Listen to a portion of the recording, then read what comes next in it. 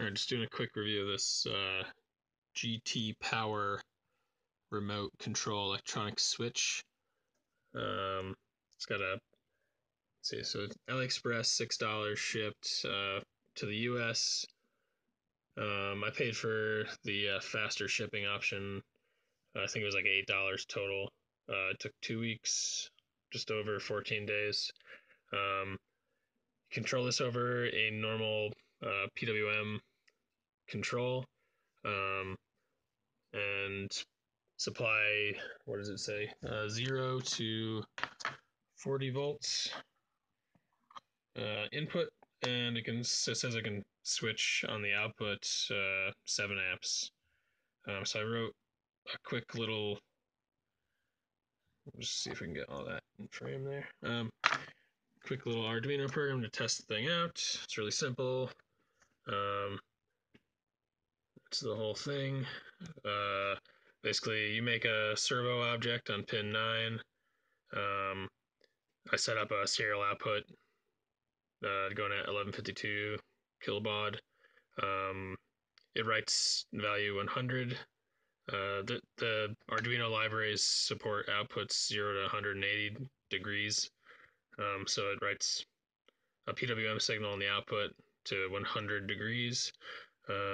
It prints out to the serial terminal that the output is on, waits for 2 seconds, writes an 80-degree output, says that it's off, waits another 2 seconds, and then just keeps doing that. I had a separate test program to just verify kind of like what PWM limits this thing would turn on and off at. So there's some built-in hysteresis.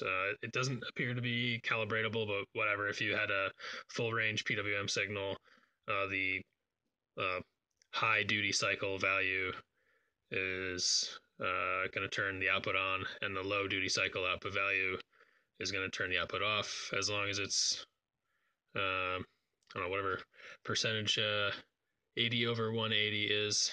That's your off. Something below that would be your off duty cycle, and then 100 over 180 would be the on duty cycle. So for most cases, if you're just fully saturating high or low, it's not going to matter. Anyway, so if this is running on the Arduino, just like you'd expect, every 2 seconds you get on or off. Here's my Arduino Uno. It's wired up to this switch. I took it out of the case here. 12-volt supply in. That goes out to turn these LEDs on and off. So if I turn my power supply on,